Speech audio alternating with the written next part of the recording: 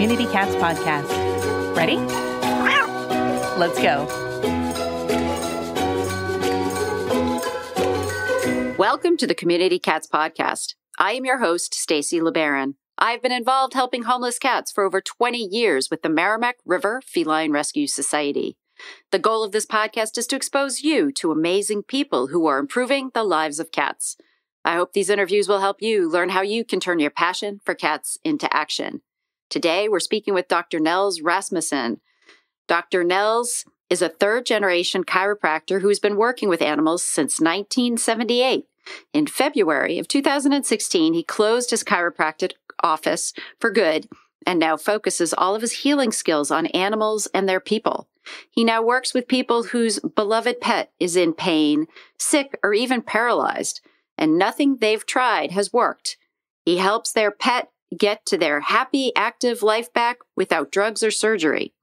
His business is called Healing Ministry for Animals for two reasons. First, it's illegal in Washington state for a chiropractor to practice chiropractic on animals, and it's considered to be practicing veterinary medicine without a license. Second, what he does now is not chiropractic. It's neuroenergetic balancing, which is a completely non-forceful way of resetting the nerve system and balancing the energy flow in the body. Because there's no manipulation involved and his method looks like a simple laying on of the hands, he's been ordained as a minister in the International Assembly of Spiritual Healers and Earth Stewards so he can minister to the animals. His basic philosophy is that all changes from normal health and mobility to something else, even behavior and personality changes, are the result of a perfect response that the body has made to a physical or emotional trauma or stress. To change the condition, you need to change what the body is responding to. And the most important first step is to reset the fight-flight system back to the resting mode. The proof of what he does can be seen in the video case studies on his website. Another discovery of Dr. Nels has made is that he can direct people over the phone to do what he would do if he were there and still get amazing results. He now works with clients all over the world to help pets that aren't getting help anywhere else. Dr. Nels, I'd like to welcome you to the show. Well, thank you very much, Stacy. This is a fascinating topic. It's very interesting to me, near and dear to my heart, as I have a soft spot for fostering older kitties. Kitties usually 10 and up, and I did have a kitty named Spooky who had quite a bad situation where she had a hard time walking around with her back legs. And I think this sounds just absolutely fascinating. But I first wanted to find out from you, how did you get interested in helping animals and your passion for doing this healing work? Right. Well, I was probably about 8 years old when I first saw my dad, who was a chiropractor. Both my parents were chiropractors. And I saw my dad do some adjustments on a paralyzed dachshund. Now, at the time, let's put it this way. When I was a kid, I saw things like auras and acupuncture meridians. And so I was watching him work, and I could see that he was not working in a spot that would get results. But how do you tell your dad that when you're 8 years old? So anyway, I was fascinated by the fact that he was even trying. And I thought, I think I would like to do that someday. And I thought I would be able to do a pretty good job. But you went through chiropractor school, so you did actually do work on people first, and then you left that practice to come in and help with the animals. Right. I did graduate from chiropractic college back in 1979, and I had my girlfriend, soon-to-be wife, was living with me, and we had her English pointers, and they would play chicken and run into each other and cause themselves harm. And I found that I could adjust them. So they were actually my first test subjects, even before I was working with people. I was working with our dogs. And so I got my hands dirty, you might say, right away with the animals. Mm-hmm. And I've never looked back. I've always worked with animals. That's fantastic. Do you find most of your subjects are your clients are dogs? Or is it a combination between dogs and cats? And do you do other animals too, like horses and? Yeah, when I first started out, I worked on my dogs. I didn't have any other dog patients. And then I got a contact from a person who'd talked to another chiropractor, and they said, well, Dr. Rasmussen, he's got a farm. Maybe he would be able to do something for this horse you've got that's got a problem. They contacted me, and I thought, well, horse, just like a big dog. So I went over and I adjusted the horse, and it got fantastic results. This horse that was unrideable was rideable the next day. And very quickly, I had a pretty good sized horse practice. And that continued on for probably 15 years, where horses were my number one animal. And then gradually people found out, oh, you can do this for cats and dogs too. And horses have now kind of dwindled into the background. And I do mostly dogs and some cats and some horses. And the cats that you see, what is their situation? Is it primarily they were either born with a spinal defect, or they've been hit by a car, or is it for other issues? Yes. Well, let me tell you about the first cat that I worked on, because that kind of illustrates at least some of what happens. This cat, I got a call. Actually, what was interesting was this woman was referred to me by her veterinarian, a mobile vet up in the Bellingham, Washington area. So they had sent this woman to me because their cat had become paralyzed after it had been neutered. And it was dragging itself around the house with its claws in the carpet and couldn't use its back legs at all. So I went to the home and did an adjustment. At that time, that's what I was doing, was physical adjustments. And so I adjusted the cat. I found that the problem was nowhere near the low back. In fact, it was the very top bone in the neck. How it had got screwed up because of the neuter operation, I have no idea. Right. But I reconnected that, you might say. I put things right. And then within a matter of days, the cat was running around just like normal, able to jump up on the counters again. And I guess you could say that's when my practice of helping paralyzed animals was born. So let's talk about the specifics, since we are on iTunes and not visually oriented. What exactly are you doing with, let's say, a cat when you are working with a cat, and say you're there, in person, and you're actually able to see the cat? What are you doing to help that cat? All right. So what I do is I put my hands on the cat, and I feel along the spine and really the rest of the body, just feeling for areas first of tension, and sometimes there's things that feel like a bone is sticking out of place, kind of thing.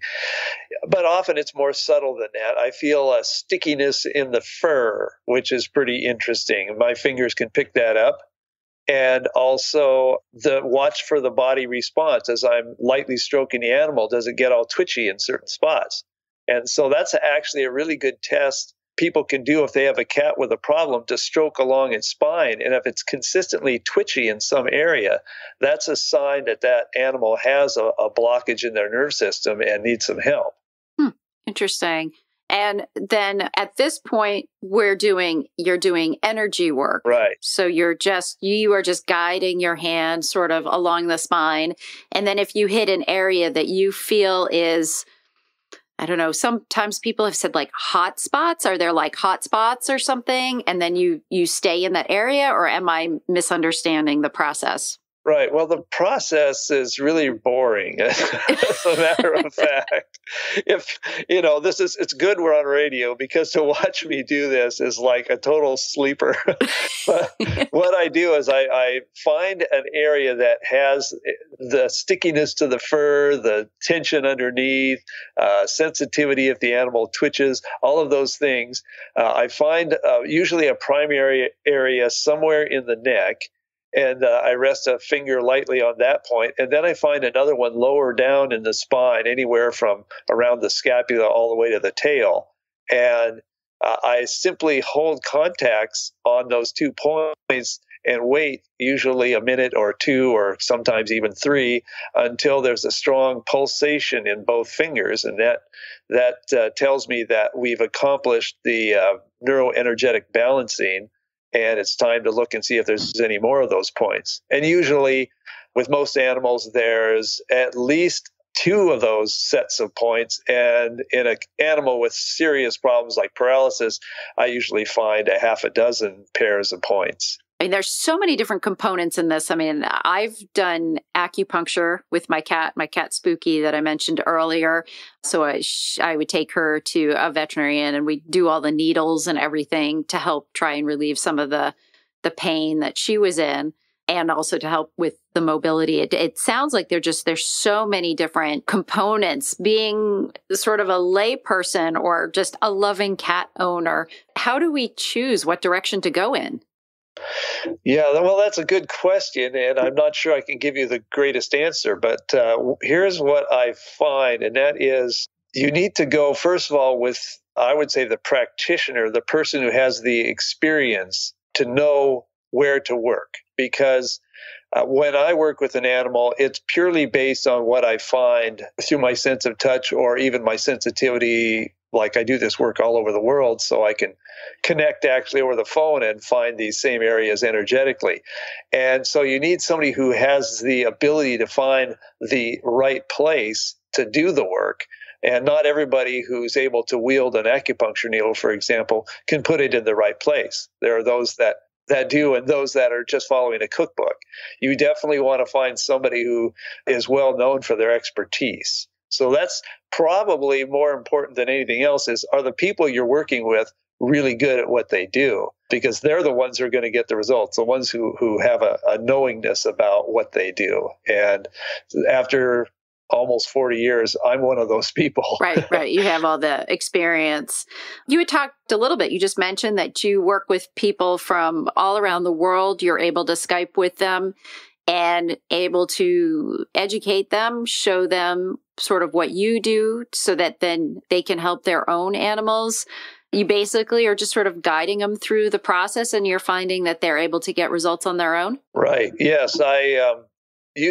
Essentially what I do is I have people send me a picture, and even better, a video where I can really watch the animal and what's going on with it. And then I find that having that information, I can tune in and essentially feel like I have the animal in my presence. And it probably would look strange if we took a video of me doing it, but I'm essentially stroking along the animal as if it was right there with me. And then I'm feeling for those areas of blockage and using a visualization process. And once I have found the 2 points that I want to work with, I then guide the person's hands to put their hands right in the same places that I am visualizing.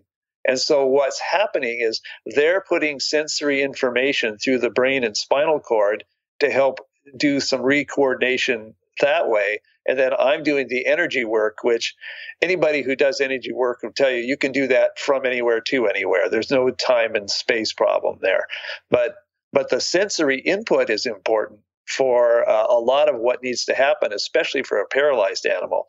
And so guiding the hands to do that work is very important. And I've had some really great results with, recently I had a dog that was 800 miles away that was paralyzed, and I worked on it with the owners, and we had amazing results. 5 days after the first session, it got up and walked, and wow.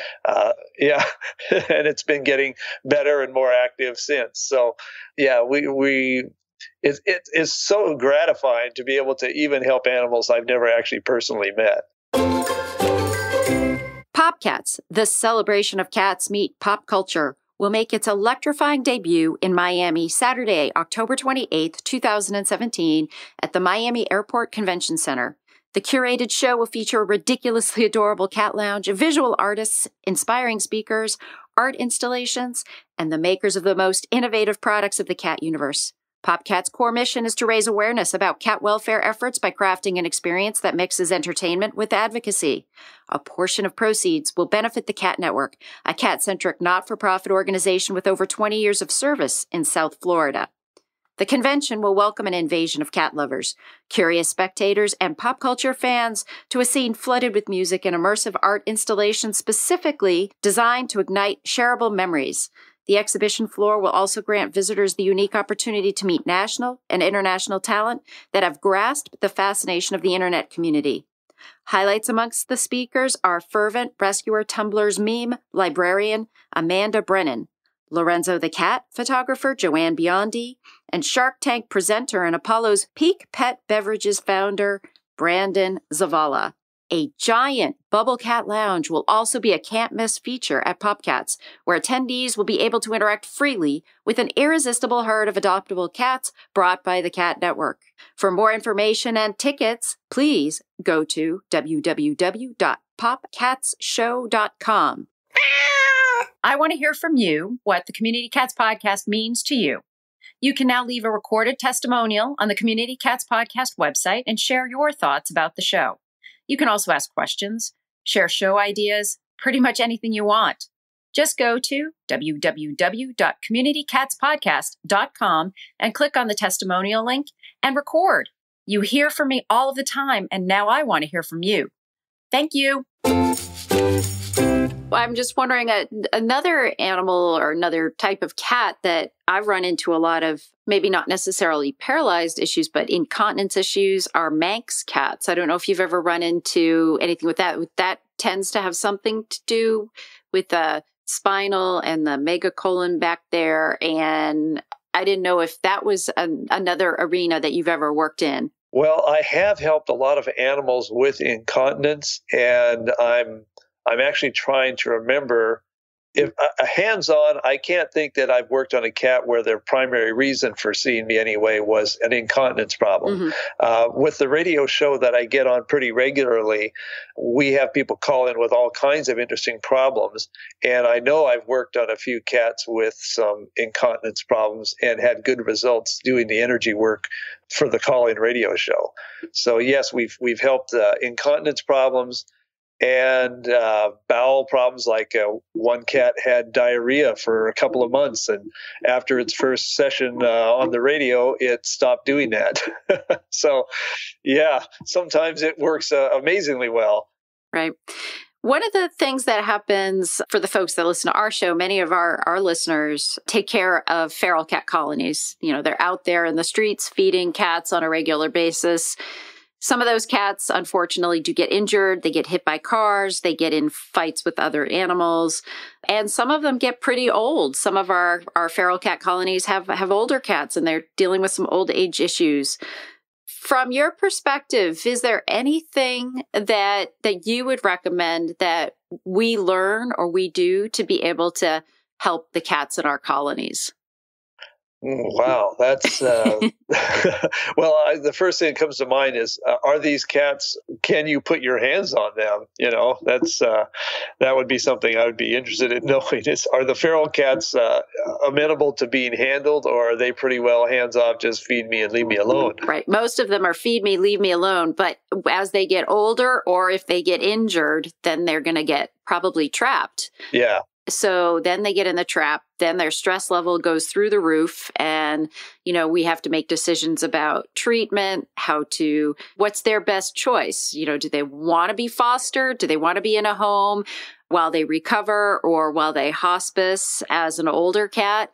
It's a very, very tough conversation and decision on the part of the caretaker, and trying to communicate the best that we can with the cats to find out what it is that they would like to have happen too. But even just to try and reduce the stress level, I didn't know if there was anything. I mean, we cover the traps and we try and keep them in as quiet a place as possible. But even without physically being able to touch the cats, maybe through the trap, is there anything that we can do from that standpoint? Well, that would be, you would need to have somebody who was, I would say, fairly accomplished as an energy healer to be able to do that.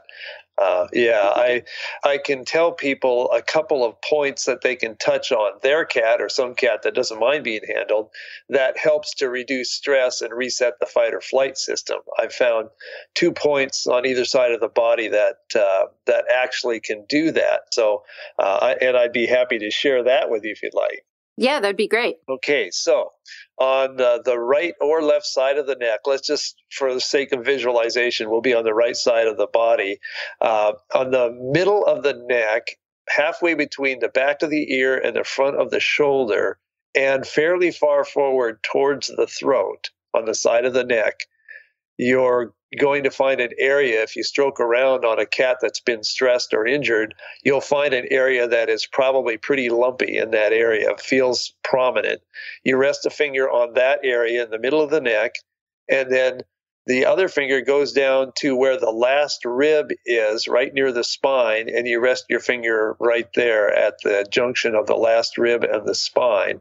And then you just hold on to those 2 points. And while we do use specific fingers when we do this work on what I think of as an industrial basis, that's really mostly for us, so that our polarity doesn't get messed up. But for a person who's just doing this on occasion, they can just use any old finger they want and put it on those 2 points, the side of the neck and the place where the rib joins the spine, that last rib. And those seem to reset the fight or flight system if you hold on for a minute or 2. And then you can do the opposite pair on the other side, and it will have a calming effect most of the time. Interesting. Can you do it on people too? I was just poking at myself. I'll bet you can. There are places very similar to that for people, although on people, we usually, instead of using that last rib area, we're usually doing on the side of the outer side of the thigh and the area of the hip. There's often a place, and it's just as the reason we do that area on humans is because there's a muscle that stabilizes both the hip and knee joint for running away, so it's part of the fight-flight mechanism.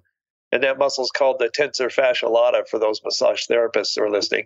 And anyway, that stabilizing that muscle along with the same area I was talking about on the side of the neck seems to have that same sort of reset the system effect.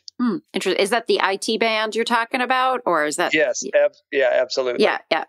I play a lot of tennis, and my husband is a biker, so we're familiar with the IT band conversation quite a bit. It's very sensitive. Yes. So, and my neck, where you were talking to press, my neck is very sensitive where you were talking about pressing there. Anyway, so. So you could try that out.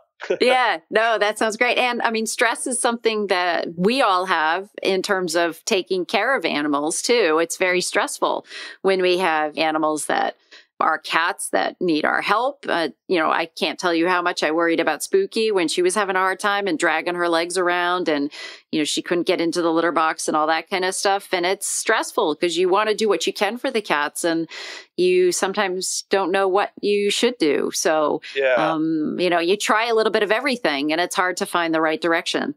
Yeah. Well, and the kind of work that I do, if you just start poking points willy-nilly and holding them and that sort of thing, you can actually cause some serious discomfort for an animal. And I learned through my mistakes, you might say, what is safe and what isn't. Yeah. And the ones that are safe are those 2 points that I told you about. Those are something anybody can do. Messing around with other points without having good direction or reasons for doing it is probably not a good idea. Yep. Yeah, no, definitely. I would recommend not going into uncharted territory on your own. That's for sure. Yeah. So Dr. Nels, if folks are interested in finding out more about the work that you're doing, how could they find you? And I noticed actually on your website that you are offering a free giveaway. I didn't know if you wanted to share that with our listeners. Yes. You go to healingministryforanimals.com. That's healing ministry, and that's a singular, not ministries. So healingministryforanimals.com.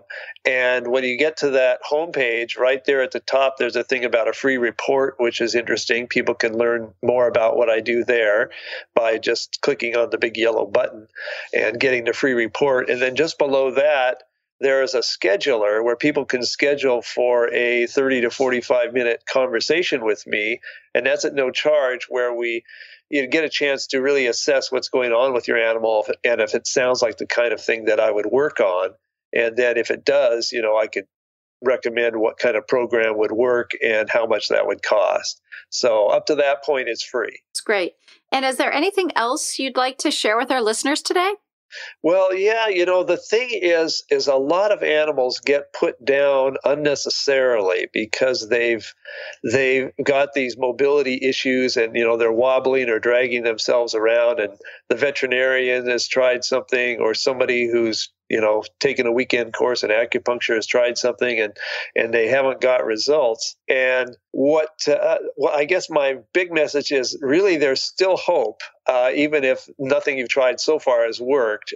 This kind of work, or if you can find a really accomplished acupuncturist who really knows what they're doing, there are people out there like me who can help an animal that's got a problem that everybody else is saying, well, there's just no hope anymore. And I'm here to say there is, because I've sure helped a lot of them get better, and the videos on my website show that. And I've got a lot more videos waiting in the wings, but I can't get to them. I'm so busy. I'm going to have to see if I can find a high school kid to help me put these videos together. Yeah. No, fill up your YouTube channel, and that would be great to see all the testimonials. That'd be fantastic. And I think there's so many different components to treating our cats. And I do think that sometimes our shelters give up a little bit too early.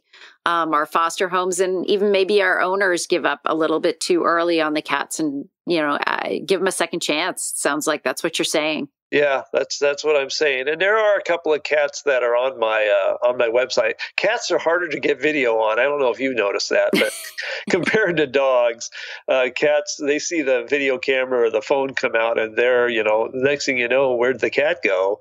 Yeah. So getting a good video on a cat is a challenge. I'm very impressed by anybody who has an amazing YouTube video of a cat doing anything. Yeah. Well, the kitten lady, Hannah Shaw, who's been on our show several times, she's got the video down. That's for sure. Yeah, she does. I love her work. Yeah, she's doing a great job. So, Dr. Nels, I want to thank you so much for agreeing to be a guest on the show, and I really hope we'll have you on in the future. All right. Well, thank you so much, and I would be happy to come back. The Community Cats podcast will soon be a year old, with over 200 episodes profiling amazing people who are all making a difference in the lives of community cats. If you would like to support the show, but not be a sponsor, feel free to contribute to our efforts by going to www.communitycatspodcast.com and follow the donate link. Help us to continue to provide excellent programming.